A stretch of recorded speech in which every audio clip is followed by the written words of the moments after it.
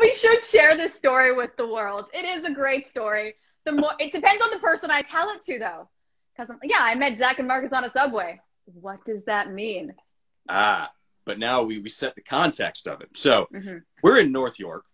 That's already weird. And Zach and myself are up there because our good friend and incredibly talented Claire Renault was doing a play in the North York Center for the Performing Arts. We just went to see it. You were at the adjoining theater. So what were you seeing again? So it was from Angel Walk Theater. They were doing, I think it was a celebration, like a 10-year celebration. Oh, I could be very wrong, but I think the cake said 10 years. That's clear. Okay, that sounds familiar. Shout out to Angel Walk, Brian Goldenberg, a cousin of a cousin. If someone's married to your second cousin, what relation are they to you? Brian Goldberg. Does he have a sister named Jen? Yeah, that's how. So Jen was messaging. Yeah, that whole connection. There's more connections from this one. Anyways, we're getting off track. That's on me. You were telling a beautiful story. But this is kind of how it all started. So we're walking. Both theaters get let out at the same time, and we're walking up the street. It's young. It's the only street in North York I know. And randomly, as Zach and I are walking, this woman comes up to us and is like, "Hey guys, what did you just see?" And we explain what's going on. And this woman, who, spoiler alert, is you, is like, "Yeah, I just was in the show next door. I wrote it." And we're gullible hayseeds from the big city. We're like, "Oh, wow, that's so cool. That's amazing. How'd the show go?" And so we're talking about the show you didn't write for about 10 minutes as we search for the subway. And I want to say just before we got on the subway, we were like searching for the subway. And I've got a feeling that maybe between trying to find the subway station entrance and having to continue this ruse, you're just like, "I can't do both, guys. I made it. It's a lie. I just know these people." And we were pretty impressed. We're like, "Wow, that's a pretty impressive." It was like 10 minutes.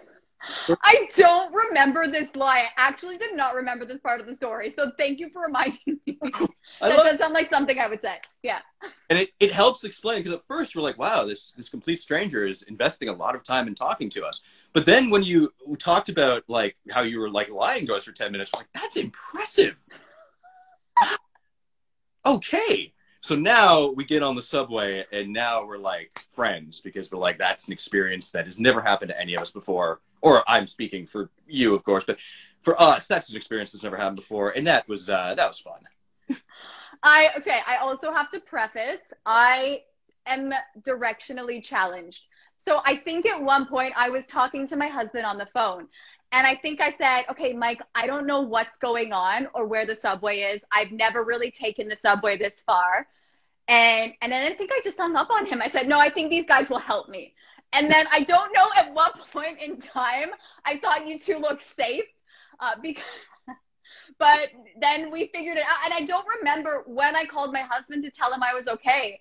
But next thing he heard from me, I made friends on the subway. It was such a weird thing for him to hear, because first off, on the subway, I'm just, nobody talk to me, nobody touch me, don't, like, this is not okay, I don't like it, I'm scared, where's an adult? But you guys were so cool, and I've never had someone like you guys. When I told you that comedy, now that I remember that I made up a story and you guys were like, "That's funny," versus "Who is this nut job?" I thought, I need to be friends with them. So that was, and then we ended up connecting in a lot of different ways, and I thought, I love these guys, they're just so funny. So that was very enjoyable. Thank you. Thank you. That was, because look, it's a long ride from North York Station to wherever we got off downtown. So it entertained us all. It was great. I love how we're both treating North York like it's just a completely foreign land to us that we get lost in easily. Can I tell you that I'm from Thornhill? That's why it's the biggest joke. I know the area. I should know the area. I've apparently never really taken the subway in that area, but yeah. Well, and I didn't grow up, but when I first moved to Toronto, the first year I lived here in North York. So we're also doing a bit, apparently. We didn't even know we were doing a bit, and we're doing a bit. That's what happens. So many bits. I can't believe I lied about the, no, I see myself saying that. It's Just great. that confidence in me. You know what? The show, I think I had the confidence to approach you and Zach because the show I saw was so good. And when you leave a good show and you just have that happy, elated feeling and you're just wondering, I'm like, I'm going to be friends with the world. And then it's kind of that Disney view of the world. No one's a stranger. Everyone's going to help me. And then when you take a step back, you thought, you guys could have been really random, scary people. That is alarming. Thank goodness you weren't. But that could have happened. Ooh. No, it worked out great because we also just saw a great show, and it was not like an uplifting musical numbers like you were seeing. It was like a heavy piece, and it was kind of like a downer ending, but it was so well done that we're like, wow, and we're so proud of our friend Claire, and it's just celebratory all around. So I think when someone came to say, I just wrote a show and it went great, like, yay, something else happened amazing to somebody. This is great. Well, I love Claire. I only met her when I saw your conservatory grad show. I think that's what it was. Yes. From Second City. And okay, here again, this is a short story that I feel the need to share. We met post Subway, and then I think you guys said, see our show. And I was in a mood to support you guys. I'm like, you know what? They were really funny. I think they'll do a good show.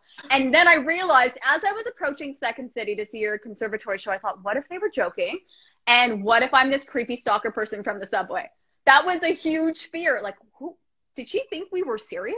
Guys, security. I don't know what Second City security was, but I thought there would be maybe some comedians.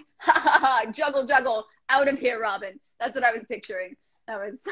They are just going to relentlessly hit you with bit after bit. Everything you say will turn into a bit, and you will just eventually want to run screaming from the premise.